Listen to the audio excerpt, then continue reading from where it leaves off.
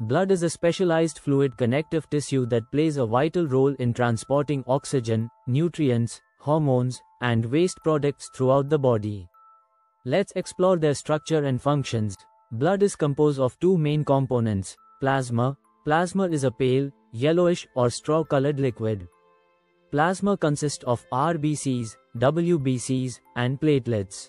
Red blood cells, or erythrocytes, are the most abundant cells in the blood. They are circular, biconcave, and lack a nucleus in mammals. The primary function of RBCs is to transport oxygen from the lungs to tissues and carry carbon dioxide back to the lungs for exhalation. This is made possible by the red pigment hemoglobin, which binds to oxygen molecules.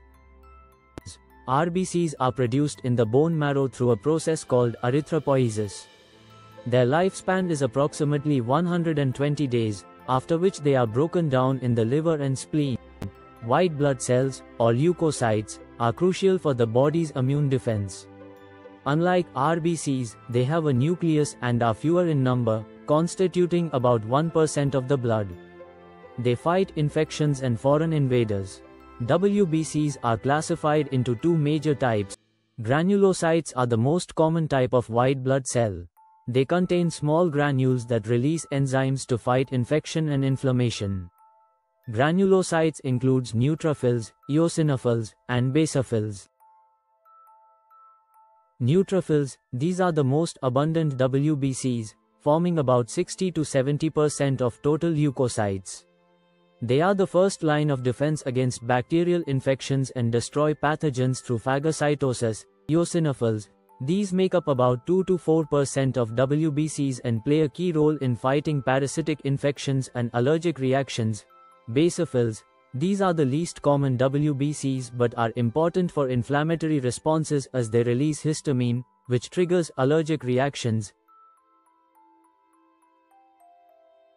Agranulocytes includes lymphocytes. These form about 20 to 25% of WBCs and are responsible for immune responses. They include B lymphocytes, which produce antibodies, and T lymphocytes, which help destroy infected cells.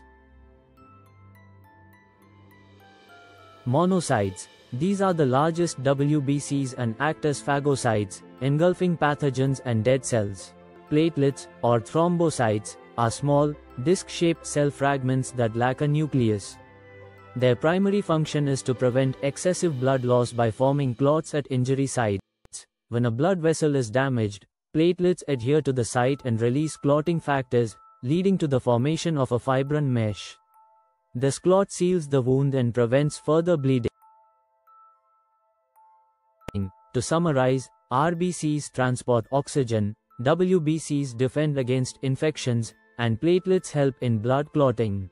Did you know that a single drop of blood contains about 5 million RBCs, 10,000 WBCs, and 250,000 platelets? Also, in just 1 second, your body produces about 2 million new RBCs. Blood is an incredible fluid that sustains life. Keep learning and stay curious.